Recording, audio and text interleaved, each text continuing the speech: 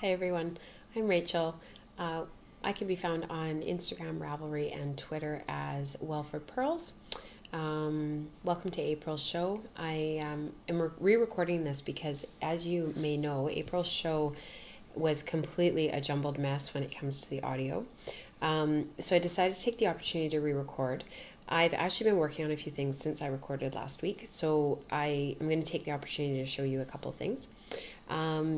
James isn't napping, so we might have some interruptions, but I thought I would take the opportunity to sit down and re-record the show when I have an opportunity. So I'm sorry about the two shows. I'm going to delete the other show, and this will be the only live show. If you're confused, just forget about it. This is the only show that's going to exist after this gets uploaded. So like I said, I'm not getting a lot done right now. Our life seems to have become quite busy because I'm back to work. I'm no longer on mat leave. But you know, I actually am kind of surprised how much I'm getting through, but just slowly plodding, trying here and there to steal 10-15 minutes. I'm doing the hashtag spin 15 and 15. So the brains behind that is to sit down at your wheel for 15 minutes every day through 2015 and just to be consistent. And actually it's been a great challenge and has been working quite well for me. So with that, I think I'll jump right in and talk to you about what I've been reading, what's on my wheel, what's off my wheel. And I've stumbled across a couple of people on Ravelry that I wanted to share with you about to give us some inspiration about some hand spun yarns out there. Yeah, so welcome to April's Video Pearl. I guess the first thing that I should talk about is actually what I'm reading. I'm going to change on my tablet here. I'm going to move things around a little bit. It's kind of weird recording the show a second time, I have to admit. It's like, I've already talked about this, but I haven't really, because if you haven't seen the original show, you won't have known. So, I've been reading the spring 2015 issue of Ply. It was called Lister. So it was on all of the Lister sheep. So border Lister, blue-faced Lister, English Lister, all of the long wools. Back in the new year, January through to about this time, I had hoped on my blog that I would be able to do sort of a long wool study. I got a little bit derailed with that only because I got a bit bogged down with all of the BFL that I was spinning. And also because I had ordered some Lister long wool. I'll talk about this in a minute, from Etsy, from a local farm. And I'm going to talk about her stuff in just a moment. But I kind of got bogged down with the spinning of it because I just got bogged down. So I've been making my way through this issue slowly. I've been taking it to work. I kind of save it for work because often I want to read something at work, but I don't necessarily want to take my book with me, and I knit a lot on my breaks at work, but sometimes I just want to read my magazine.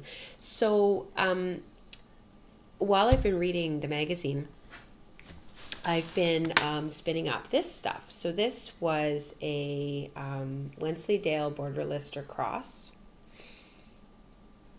I wanted to use my other camera today because it's so much better, but I can't get it to work. So Mike and I are going to have to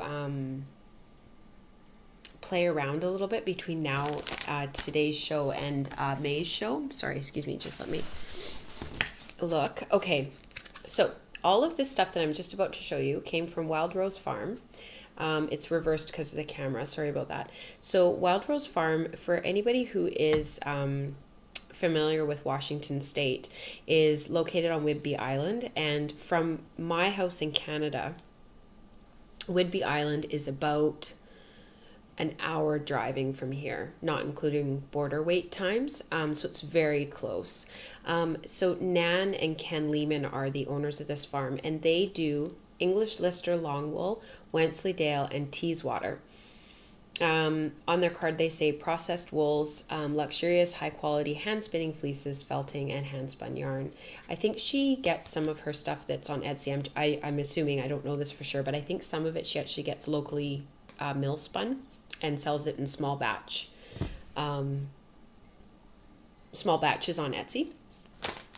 Anyways, she was amazing to deal with. Her Etsy shop, she responded right away. I told her what I was looking for. She was just phenomenal to deal with. So if you're looking for kind of more like what I would call roving to work with, and you're sort of looking for a long wool, something a bit more like raw to work with, definitely look into them, and I've linked them down below in the show notes. So what I loved, her stuff comes like this, or their stuff. This is from sheep number 147, Peach. She's a border lister, Wensleydale Lincoln cross. And this is what it looks like when you get it. It's just amazing stuff. Really cool. It's roving, like you can't kind of pre-draft it out like you can with comb top. The fibers are all jumbled, and it spins more woolen than it spins worsted. So this was definitely, when I was spinning this, it was definitely a more woolen experience. And there are still some guard hairs in it, so I've just been kind of slowly pulling them out. After I spun it, before I washed it, it definitely felt like it had been washed, like this is washed, but it felt kind of like spinning in the grease, kind of. It was sort of semi-clean. There was quite a bit of dust that came off of it when I was spinning, so my lap was just chock-a-block full of dust. There's a little bit of VM in it, but it was so wonderful to spin, and like once you kind of get it into smaller pieces, it just drafts out beautifully. And I just spun it with a short backwards draw, letting the twist into the drafting zone. So it's sort of a semi-woolen, semi-worsted kind of way of spinning. And I love the resulting yarn. So this is a 2-ply. Spoiler alert, I'm going to do something with this, and I'll talk about it in future shows. I just haven't had a chance because I need Mike to help me. I'll save it because it might completely backfire and blow up in my face. But right now, this is a 2-ply. And what I'm going to do with it, so I have this one. I have Peach. This was, I can't remember what the sheet name and number was of this one. And I have the sheet over there, so I don't have it right here. And then the third one that I got was a Teeswater. This was 100% Teeswater roving. And this was from the sheep named Violet, number 485. It's so neat knowing where the sheep, like their names and where it came from and the breed, and it's really neat. Sorry for the crinkling. And this is the Teeswater one. So again, it's roving. It's not top. It's not processed comb top. This one drafts a little bit better, but the fibers are quite long because, of course, it's a Teeswater. It's a Teeswater. Here's the end. Yes, here's the end. Here's an end. So when you pull it apart, I should have brought my combs over, and then I could have combed it out and you could have seen how long it was. So that's how long the staple lengths are. Quite long.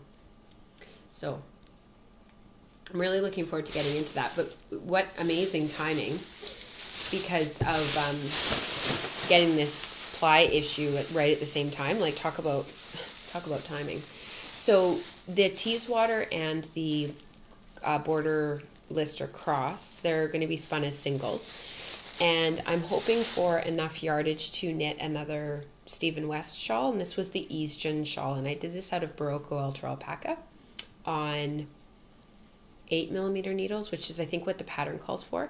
I used every inch of yarn, so I definitely need 200 yards out of all of those. So I'm just hoping for enough yardage. We're going down to, if anybody knows Washington State, we're going down to La Conner which is just outside of Anacortes, this spring. And if I need more, I'm actually going to call Nan ahead of time and ask her if we can visit the farm, because they let people come and visit the farm. And I think it would be really neat for the kids to see, because Nora won't understand. She's still too little, but James will, because he's going to be 3 in 4 months. So I think it'd be really neat for him to see. And of course, it's the spring, so they're lambing right now. So by the time we go, there will be some lambs on the farm, because they keep their flock is intergenerational, so they keep the lambs with the mums, as far as I can tell. From the pictures and stuff, that's what it looks like. So it would be kind of neat for James to be able to see that. So, and the cool thing is, or one of the cool things about working with Nan, she sent me a 90% Wensleydale sample from the Sheep Sunshine, who's number 184. And this is what that looks like. So I'm going to spin that up just as a little sample, and maybe get some more from her when we're down there. Nan was really wonderful to work with, because I told her what I was looking for, and I told her what kind of spinning project I was looking for and what kind of knitting project I wanted to do with that hand spun. And she was really great about, well, I think this would work better than what you'd originally chosen. Why don't I send you this instead? So it was really neat working with somebody who spins and knits. I think she weaves too, because she obviously really knows her stuff. And it was, yeah, it was fun to do that and to order that stuff. So I will definitely be ordering more from her in the future. And I can't wait to knit that shawl. That's going to be my summer project. So that's actually going on the wheel next to get that all finished. The other thing that I am reading was actually something that Chrissy from the Snappy Stitches podcast recommended, was this quarter's spin-off magazine. So they've kind of done a what's it called when they they've updated, they've changed spin-off a little bit. They've kind of made it a little bit more modern in terms of like the graphics and the design and stuff. The articles are still the same. Anyways, there's a whole bunch of stuff in here that I'm really looking forward to getting into and to reading. I know one of the articles that Chrissy was really excited about was blending, I think. Oh, over dyeing. So you can look. So I can't find. I'm not going to look for the actual article, but I think it's where you kind of look at your braids of hand spun and you over dye them to make them a little bit more. Yes, this is it. To make them a little bit more cohesive. So those are the original samples over here, and then they over dye them to make the samples a little bit more cohesive, so they're a little bit easier to knit with and find projects for. Knit, weave, crochet, whatever your kind of crafting choice is. So I'm really looking forward to reading this, because I am taking a natural dye course in the fall through a local shop, and I'm really excited about it. And so I'm looking forward to reading some of this stuff in prep for that. So that's what I'm reading. I kind of blasted through that, so I hope that wasn't too fast. I am going to pause here, because I think what's happening with the audio is that I'm recording for too long, and then when I go to edit it, it's too much for, because it's just a crappy camera that I'm using last time and today. I think it's just too much, and it can't process stuff. So I'm going to pause here, and then we'll pick up where I left off with what's on my wheel. Hi everyone. Sorry about that. I just don't want to overload my camera. I am gonna fix this issue, but I haven't had a chance. It's just been a little bit too crazy. For anybody who watched the original April show, when I recorded, I was super distracted because I was in the process of trying to pick up. So Charlie, one of our dogs, had gone in to the vet for some issues with his gut, and it ended up being okay, but he did get boarded for just over 24 hours. And he, the monkey ate a bunch of chicken bones, and they just irritated his gastric mucosal lining and caused a little bit of mild pancreatitis and an ileus, and he's such a picklehead. So anyways, I was super distracted last show as well, and so I kind of don't mind re-recording because I just felt like my mind was somewhere else. I was a bit worried about him for obvious reasons, and I had to scramble to get childcare for Nora, and but thankfully a really good friend of mine didn't even hesitate when I asked her, and I'm really thankful to her. But it ended up being a little bit of a stressful week last week, and my husband was in Kansas, so that didn't help anything. So thank you so much for bearing with me. I really appreciate it. We all are so passionate about our crafts, and it's really great to be able to sit down and share all of this with you, but there's life as well, and I mean, we all understand that. So sorry for the tangent. But anyways, so for those of you who are wondering, Charlie is actually home, and he's doing fine. He's got an ear infection as a result of the chicken bones. They just irritated his whole system, which is quite common. So unfortunately, we've got to deal with that now. It's kind of a little bit of fallout, but so I'm not really prepping anything to spin because I've been working on some projects that have been hanging over me for a while. And I have a blog post up and coming. I haven't finished it yet, but I've been thinking about kind of these projects that sort of hang over my head and how to tackle that, and really wanting some feedback from you guys on sort of how do you manage those projects that sort of seem to go on and on and on. So this is one of them. This was the December 2014 Sweet Georgia Yarns Fiber Club, and it was called Glitterati. It's got some really dark navy blues, some white, and then these tealy royal blues.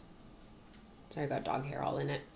Not that you can see that, but still. And it's got sparkle in it. So it's superwash merino and nylon and sparkle. So one of the spinning notes that Felicia wrote on the Fiber Club sheet that she includes with the Fiber Club was that this would be great for socks. But I got seconds of this club, and after doing a whole bunch of sampling, this is it opened up. It hasn't actually been opened up for about 2 months, so I'll just pull it apart a little bit so you can kind of see. So there's a lot of barber pulling, but then I've got these big chunks where it's solid, because what I did was I sampled. And for anybody who knows me, knows how much I love to sample. I like sampling more than I like the actual spinning of the entire braid. So I did some samples. So I did a singles, which when it's superwash merino, I always worry about it falling apart. Because you can't really like slightly felt or full the yarn at all. But that's how that turned out. And I liked it. I liked keeping the colors together. So then I did a Navajo plaid sample, and I liked that a lot. But it kept the white and the navy blue together so much that I ended up, when you pull these ones apart, the singles one's probably the best example. See how dark it is, and then you've got all the white there. So there's a lot of like really stark contrasts, and it didn't, the colorway name was Starry Nights, and I thought, well, this doesn't really look like a starry night. Neither does this, although they're really pretty, don't get me wrong. So then I did a 3-plied sample, and I really liked this, but I didn't want to give up the yardage of a 3-ply. I wanted more yardage than that. And this really reminds me of Starry Nights. Like, this really reminded me of what a night sky looks like, because you've got those hits of white. It's a little bit more blended. I really, really liked this one. I actually really liked all of them. It was really hard deciding. And then this was the 2-ply, and actually, funnily enough, this was the one that I liked the least, but it's actually the one that I ended up going with. But what I did, and I did this with the seconds, with the second bag that I got, I divided it in 3, the 100 grams. I divided it into 3, so it's roughly 33 grams roughly each, because as you can see, this bobbin is quite a bit less. And what I did was I spun 3 bobbins. So I did that with this one too. I spun 3 bobbins, and then what I'm going to do is I'll start off with this, So this is dark blue, so I'm going to start plying with this bobbin here. And when the color starts to change, I'll switch to this one. So I call it intentional color plying, but what ended up happening was that's what gave me these big runs of matched color and big runs of the white and the gray. So, and then I did get at the end, of course, when I was bracelet plying, I did end up with some barber poling because I just couldn't help it. But I think it makes it more interesting. So what I'd really like to do with this, so this is what I'm working on right now, and I'm hoping that I can get this plied this weekend, although I don't think it's going to happen because I'm hopefully going to be working if they call. And I have my best friend's little girl tomorrow afternoon to help them out. Tomorrow's Saturday. Today is Friday. It's Friday, April 25th, 2015. So you can see the sparkle in that. So I'm kind of hoping that I can get this plied up, but I don't know. Hopefully, maybe. But this was really fun to sample because now I can put these in my journal and write about which one I chose and how I ended up applying it. So that's what I'm working on right now. And I added quite a bit of twist to this. So as you can see, there's quite a good, I'll show you where the barber pulling is. There's quite a good twist angle there. I think it's 45-degree angle. It was quite tight. I added quite a bit of twist to this. And why I did that was because I just really liked what it looked like more than anything. I just really liked how the dark, when it was plied like that, nice and tight, it just really, I don't know, it just really finishes the yarn. It makes it really pop. And because of the superwash, I really like really high twist superwash. Like think high twist sock yarn, right? Wears a little bit better. It's a little bit stronger. And so I wanted that to be an option if I wanted to do something different with this second 100 grams. So what I'd really like to do with this is actually the Eternalism vest by Talitha. I'm going to pause here just one moment. Sorry about that. James needed a water refill. So that's my glitterati. The Eternalism vest is what I'm thinking about making with this yarn. And that was in Interweave Knits a while ago. And this is what it looks like. So it's knit bottom up and then attached to the back neck. So yeah, I'm looking forward to that. I think it'll be kind of a fun knit. The other thing is that I finished was, and I did do a blog post on this, so I'm not going to talk about it too much, was this blend. This was Hedgehog Fibers February 2014 Fiber Club.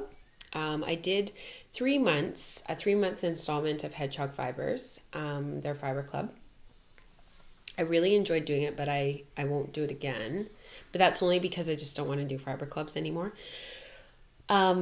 This was what the original fiber looked like. So this was a merino silk alpaca, black alpaca, and silk blend, or sparkle. Yeah, silk and sparkle.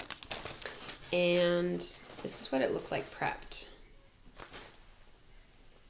Lots of color. You see the black in there. So bright colors for dyeing when it was dyed. And there's gold sparkle through the whole thing, which you can see sort of when the light catches the windows over here. So when the light catches in, it's pretty cool. The black alpaca really toned down the colors in this, because when I first got it in the mail, I was like, ooh, that's a lot of color. But actually it's really pretty. So I know what this is going to be. It's a secret. And I'm just really looking forward to getting the next. I got seconds of this club so that I would have enough to do something with it. So this is my second to last bobbin done. I have one more bobbin that's on the wheel right now, and I have this much fiber left to spin. I think I've got about 30 grams left, so it's not that much. And I'll just talk about the blends for just a minute. So the merino and the alpaca is a great blend because the alpaca is really, really warm.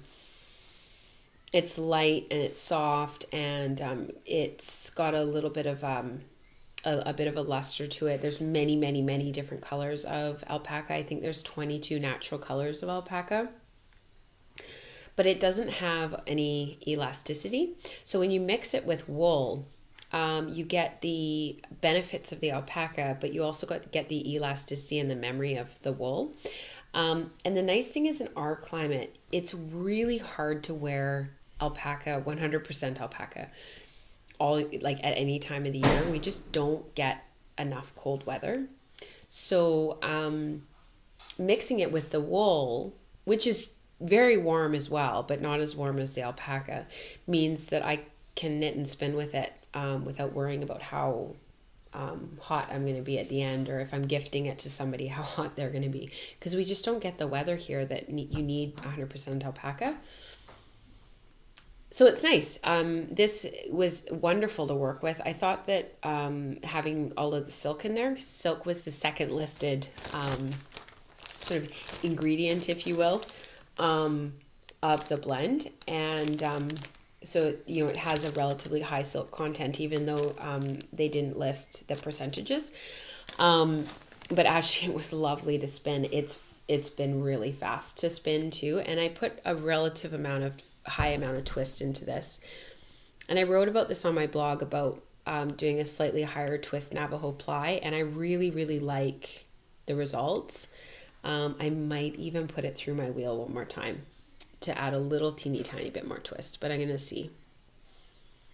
So I'm really happy with how this turned out. It's quite high twist, but not super, super, super high twist, but much higher than I think a lot of people put in their Navajo plied yarns. So that was that. And the other thing, again, I'm not going to talk about it a ton because I did a blog post on this, but this was my Sweet Georgia Yarns Strawberry Season. It was the July 2014 Fiber Club. This was the traditional 3-ply, and this was the Navajo plied sample, or braid. So these are each 100 grams, so each 4 ounces. And I did this one actually back during Spinzilla, and I wasn't happy with it when I finished it, but actually looking at it now, I quite like it. I'm really hoping, somebody had suggested on the blog when I posted this this yarn and did this blog post, which is linked below. Somebody had suggested finding a project where I could incorporate both braids of yarn, and that they thought that would be really cool, and I totally agree. It's just gonna be a matter of finding something. So yeah, but again, higher twist, and I'm just really happy with how these turned out. So that is that. I did have some stash acquisition, stash enhancement, whatever you want to call it, this month. I'm just going to blast through it a little bit and just show you. This is my Sweet Georgia mug. It came with, when did I get this? I think it was a tempestuous affair back in October when Holly Yo released her stuff, and it was right before Knit City, I think. Yeah, it was the weekend. Yeah, that's right. Because Chrissy of the Snappy Stitches podcast, we went together and we got these mugs in the grab bags, which is really cool. I'm a big Sweet Georgia fan. I think Felicia is just lovely. She's wonderful. And her stuff is just so high quality. And I was over the moon when I saw they had mugs, because I just love mugs. So back in February, I spun a braid of, and I talked about it on the podcast. I spun a braid of Three Waters Farm. Was it Falkland? I think it was a Falkland. It was called November Morning. I'm going to actually look it up. I've got my tablet right here. It was Falkland. It was this braid here. I'll show you the picture. This is actually kind of nice having my tablet right here to show you guys stuff. So I think I might, if you don't mind sort of a little bit disjointed, me like looking up stuff and whatnot, I'm going to keep doing this for future shows, because it's nice to be able to show you stuff as I'm talking about it. So that was a spin that I did in February. It was the November club, November 2014 club. My husband had given me it as a gift for a few months, and then I decided to cancel it. And when I spun that braid in February, I won. I'm not sure how Marianne does the spin along winners for the end of the month, but miraculously I won. And so she sent me a coupon code for the Etsy shop. And I wasn't going to use it because I have a lot of stash right now. And I'm not the kind of person that likes to have a lot of stash. I like having a smaller stash, use it all up, get more, use it all up. Like I like having a living, breathing stash where you're adding and taking away quite consistently, constantly. And also, we just don't have the space for me to store a really big stash. Because, I mean, in an ideal world, I'd love to have a huge stash. But I did get a few braids. So, spoiler alert, I got 3. And the first one was a Falkland. I love Falkland, guys. This was Morning Mist. It's got some hits of red in it, blue, grays. Not sure. I think this is going to be a toque. And it'll be a 3-ply, and then I'll do a toque out of it. Just love it. So that was the first one that I got. And then I bought a Merino Tussa Silk 80-20 blend, and this was Spring Broom's Edge. These are totally my colors.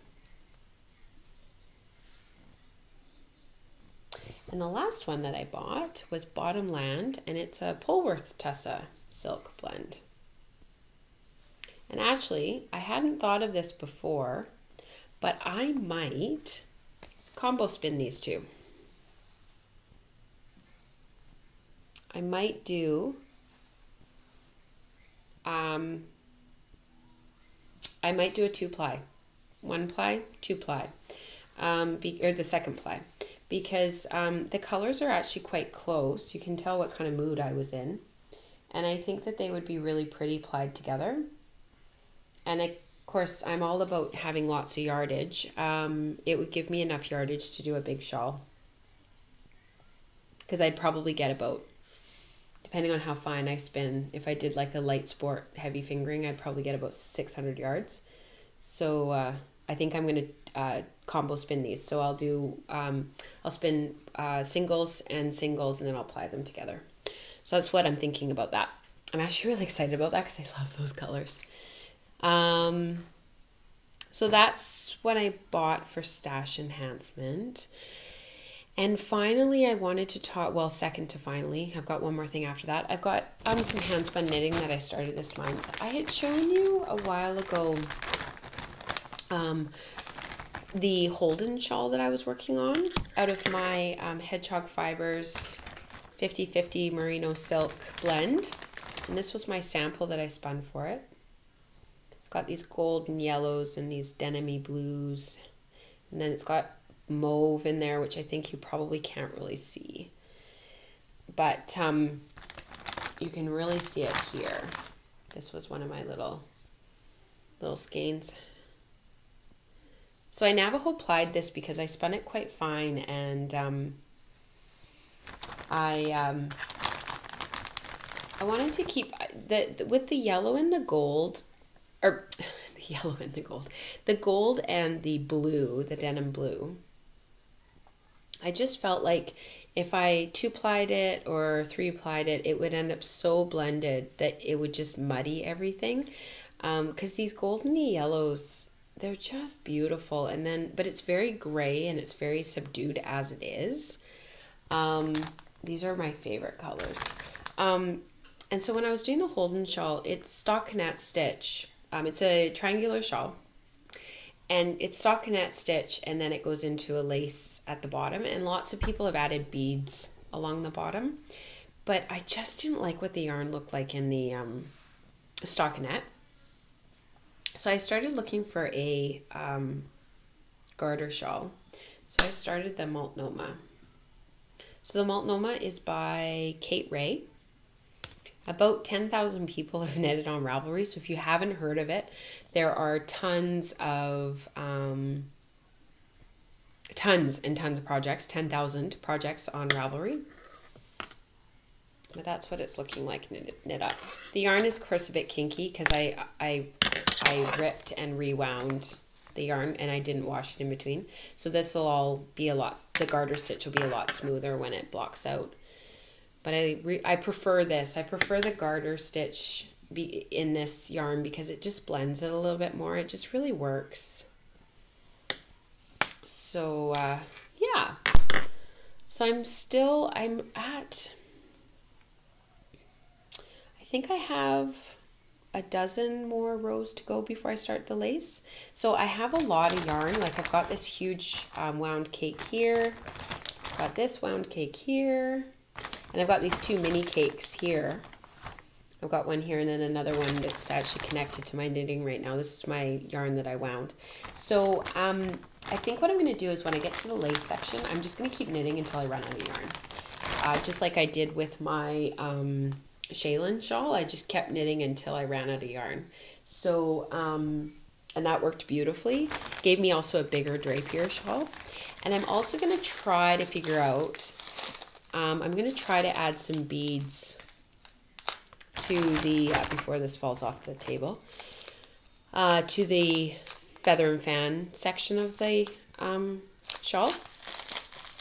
So the shawl looks like this. These are 6mm glass beads. They're just from Michael's. I think they were $3 a package. It's going to slow me down a lot when I get to the lace section, but I'm kind of excited about it because I think with the picking up on the yellow in here, and of course the yellow and the gold and the denim blue, of course they're complements, and I think having the beads along the edge will kind of tie it all together. For anybody who doesn't know what the Multnomah shawl looks like, it's this one.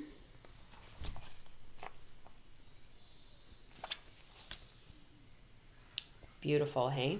It's named after Multnomah County in Oregon. And Oregon is one of my favorite places in the whole wide world. We just love it down there. So, yeah, I've been working on this forever. I probably will continue to work on it forever. This is the shawl that never ends. It keeps on going on, my friends. So, you might not see it for a while, but I am working on it slowly but surely in the background. So I mentioned that I'm back to work. My mat leave was over a month ago exactly today, actually. So I work casual. I resigned from my educator position that I had. So I've been casting on a lot of socks because socks are great for me to be able to take to work. So I thought I would show you what I'm working on for my socks, but this is not hand spun knitting. This is just commercial yarn. But I thought it'd be kind of fun to show you because this is the kind of stuff that I don't blog about. So this is the first sock that I've been working on. I'm doing 2 at a time. This is the Fish Lips Kiss Heel pattern, which is really popular right now. Lots of people are working on it. This is my 4th pair. I think they're my 4th pair using the Fish Lips Kiss Heel. And this is Sweet Georgia Yarn's Superwash BFL.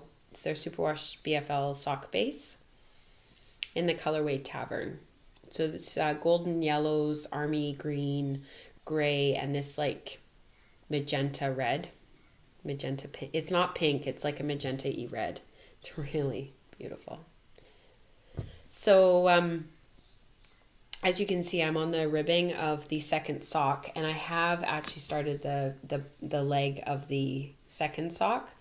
I've been just sort of working on it when I can, and really knitting up. This is what it looks like in the cake. And I wound 2 cakes, and then I've been knitting from each cake. So it worked out really well. And this is the, BFL sock. So 80% superwash blue face Lister and 20% nylon. And that's it there. Sweet Georgia. So that's one pair of socks I'm working on. And the other pair of socks I just started, and actually the only reason why I started new socks was because I find it really hard to do the toes of socks at work. Because I do have to concentrate like a little bit. So this is Drops Fable print, superwash wool, It's 75% wool, 25% nylon. Looks like this. I got it from my local yarn store, which is 88 stitches. It's like 5 minutes from my house walking, which is lethal. And I'm knitting these on my Chow Goos, and actually normally I knit socks on 2.25 millimeter needles because I'm such a tight knitter. I often go up by 0.25 or 0.5 millimeters for all patterns, everything. I have to go up a quarter or a half needle size.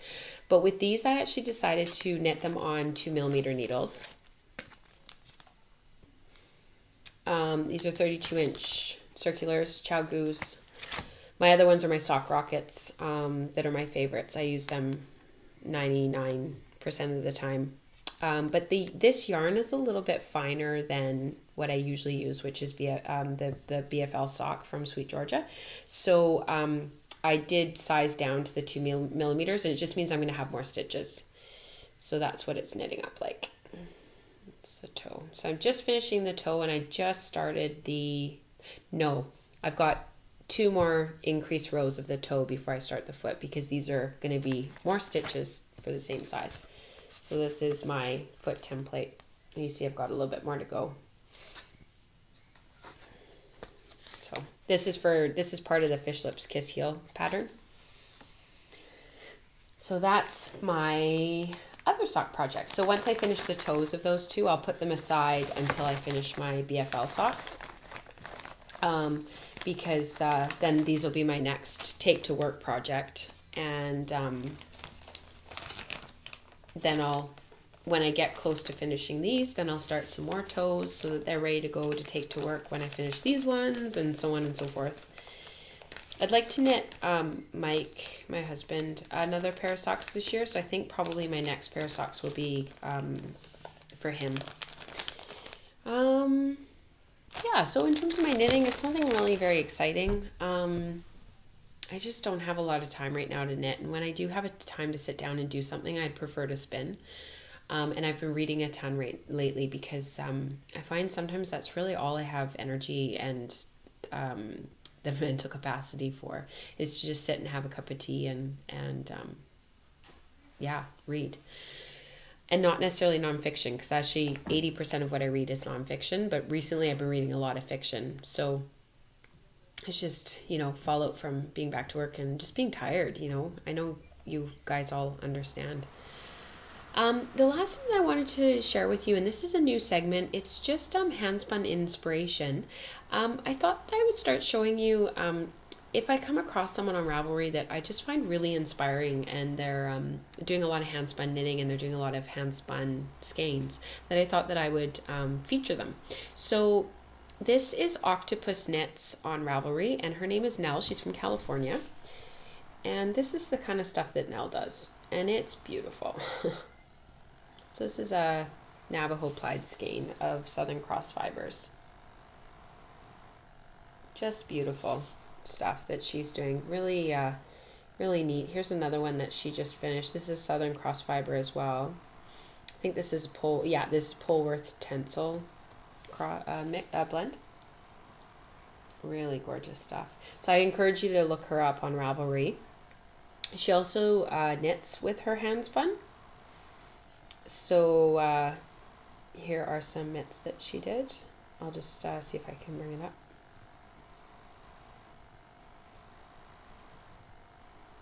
Kind of a gradient that she spun. Love those. So for a man in her life.